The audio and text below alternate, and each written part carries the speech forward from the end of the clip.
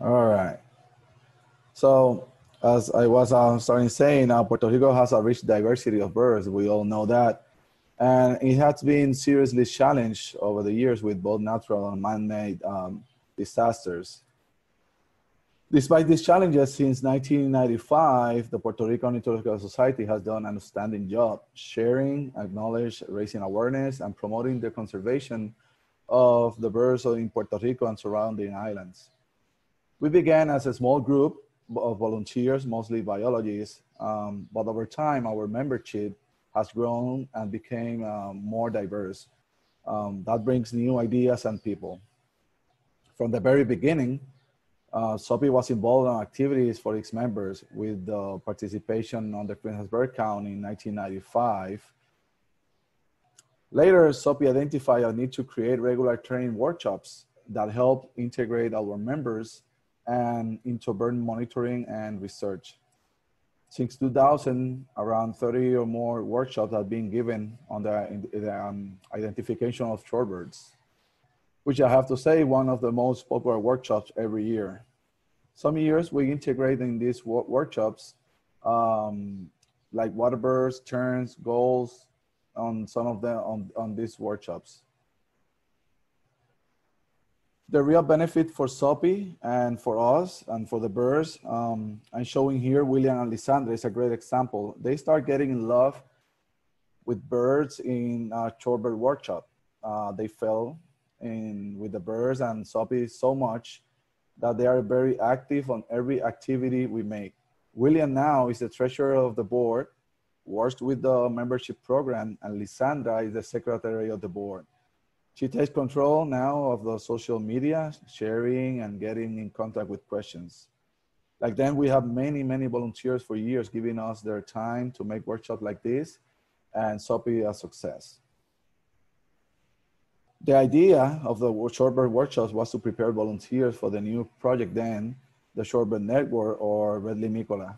Huge amount of data was collected on the year it took place. Now we are looking forward to making it happen again pretty soon. In 2017, we established our annual Shorebirds Festival with average attendance for more than 600 persons. That's including a lot of students.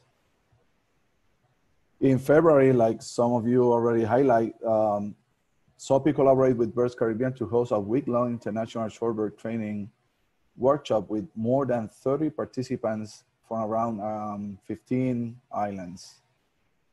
That took place at the Cabo Rojo South Flats, which is a Western Hemisphere Shorebird Research Network site. Okay, sorry. Another popular workshops definitely is the Warbird workshop. In 2012, I want to highlight that because we had our first international workshop in SOPI, at least for the warblers. We had just one country with us, yes, but that counts, with participants from the Dominican Republic. They became now regular visitors from their country to our workshops, especially the warbird workshops. And of course, every year SOPI is an active participant of the Caribbean Endemic Bird Festival and World Migratory Bird Day, delivering activities in schools, shopping centers, universities, and TV shows that reach thousands of children and adults. We incorporate on the activities, bird photo competitions.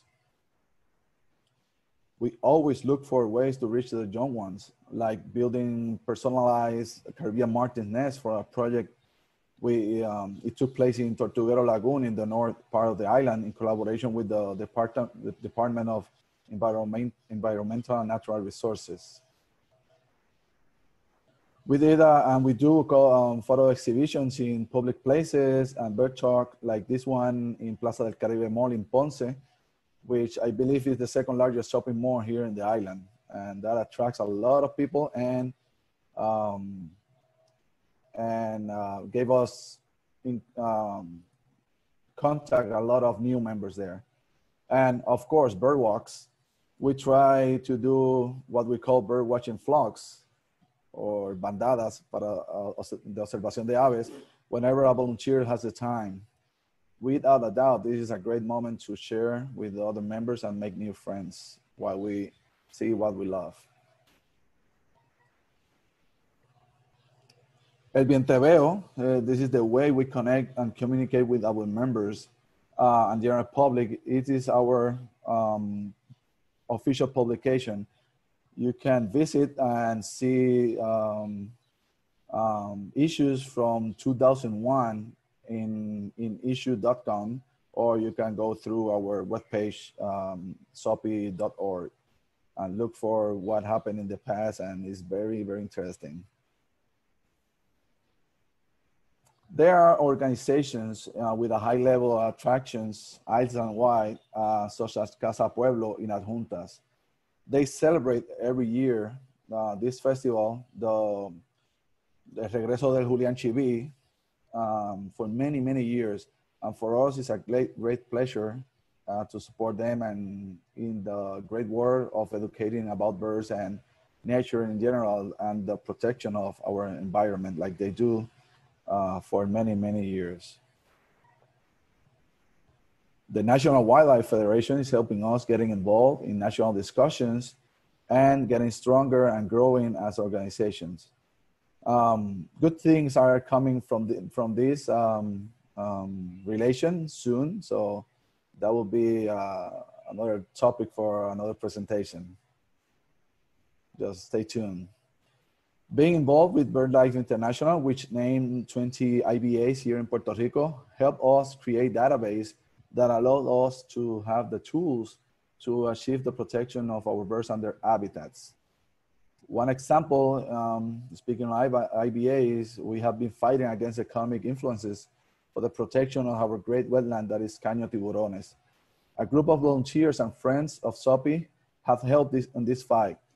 They have visited the capital seeking for support from legislators, and have been even held public demonstrations to let them know how they feel about our resources like this wetland. Ella Cruz has been, together with the environmental lawyer, Mr. Sade, who have tirelessly spoken in court and in the press about this issue. Interviews on TV programs educating about the importance of wetland, such as Caño Tiburones. And in the same line, we focus a lot on the World Wetlands Day to educate on TV and social media about the importance of those very valuable resources. Back to collaborations, one that we are proud to be always together is with Para la Naturaleza, with whom we manage the Puerto Rico eBird.org platform, allow us for studies such as important bird areas, red limicola, Caribbean water birds, census, and assessing the impacts of Hurricane Maria and Irma and Maria in 2017 on our birds. Yeah, Maria, hard to get back and remember not just that day, but the following year. In SOPI, even on those hard times, we got back on track helping our communities and our birds. Thanks for all volunteers who gave their time, resources, and even money to make this happen. We help our birds too, not just with the hummingbird feeders, but giving an always welcome support to the Puerto Rican Sharp-Shinned Hawk project. There will be a talk about that, I think, if not today, it's tomorrow. So please go by and check this out. There's a great project and they're making a great progress. And what's next for SOPI? Well, how the culture changes a lot in the recent years here in Puerto Rico. The awareness of birds is bigger every day here. We are working behind the scenes, making SOPI now even stronger. One of the many things coming is an online course, Introduction to Bird Watching in Puerto Rico, and a series of videos of the birding hotspots and the most visited birding sites in the island. We are getting ready to get back on shape our Ornithological Center, which is like SOPI, may look small, but it's an example of what volunteers can do for what they love in a place so diverse like SOPI, where everyone feels every activity like home. I want to thank the now for select Puerto Rico as the host for this event. Unfortunately, this didn't happen. When all this is finally gone, please visit us, our birds, and our people will welcome you all of you. And thanks again to all SOPI members, to collaborators, volunteers, all the organizations that in one way or another help us to in the last 25 years. Thanks to Birds Caribbean for hosting this symposium, letting us show the world that we are what we are capable of. Thanks on behalf of our SOPI board. New things are coming from SOPI soon. So again, stay tuned. And thank you again. Thanks.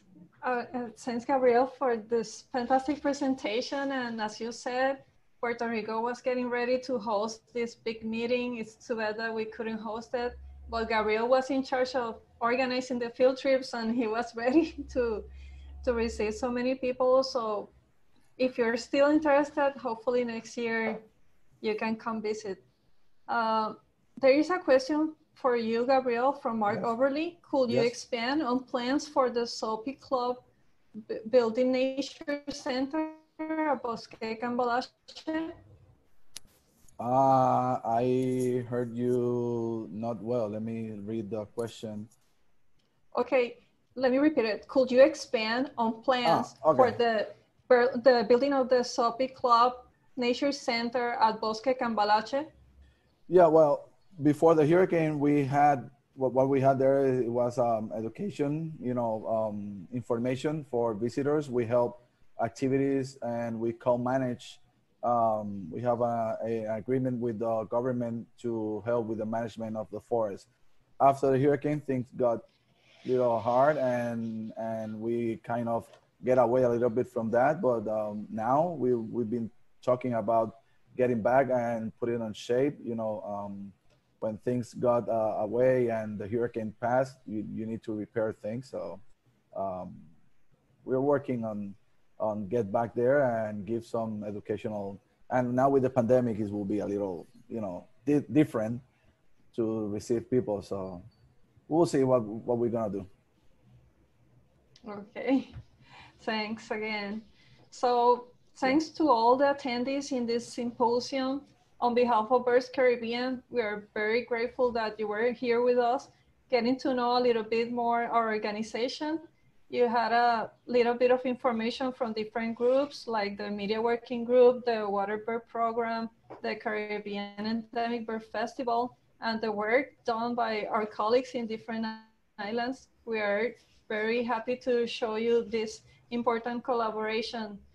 And we are also inviting you to come again, join us this afternoon for the final part of this Island Treasure Symposium at 2 p.m. If there is anything else that we might add, Lisa? Yeah, just please come back at 2 o'clock for part 3 of this 3-part symposium. And then also come to our Birds Caribbean meet and greet at 4 o'clock. I am bringing the Havana Club, and so please bring your favorite Cuban or Caribbean cocktail, and we will have a party. So hope to see everybody then. If there's any last questions, I think we do have a couple more minutes for questions or discussion. So for people that are still hanging around, if you've got a question, please put it in the Q&A panel.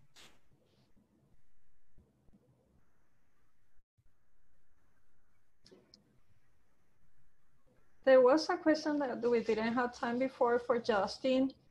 If Justin, you can unmute, there was someone asking for if you can explain more about the scope of the different manuscripts, like social interest too. Yeah, can you hear me okay?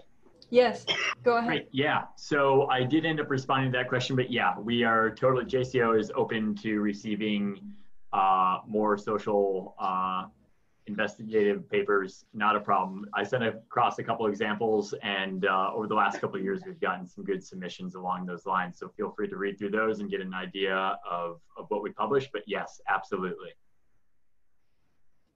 Good. Anything else?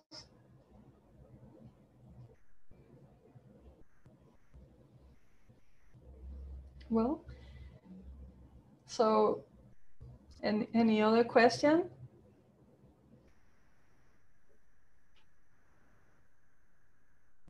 Let's see, one just popped up in the Q&A. Does Soapy still do the shorebird ID workshops, Gabrielle? Oh, yes, yes, we do. Sorry, now I'm here.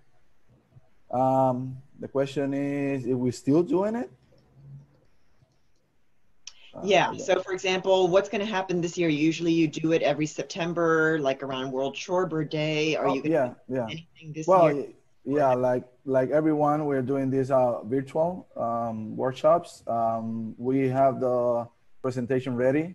We just need to put the date online to promote it, but that is set, and so we're going to do it a virtual workshops, and we'll figure out how to do it, you know, on the field, but we still need to figure out how to do it. Yeah, it's challenging. All right. At least here, you know, parks are open and the shorebirds areas are open, so we can go by ourselves and take a look on shorebirds around. Yeah, and maybe take small groups out birding with masks and socially distancing. Yeah, that's probably. Okay. Thanks to all our panelists again, Justin, Jessica, Emma, Eduardo, Shelda, and Gabriel. Yeah, thanks guys, super job. We'll enjoy the rest of the conference and we hope to see you all back here at 2 o'clock today.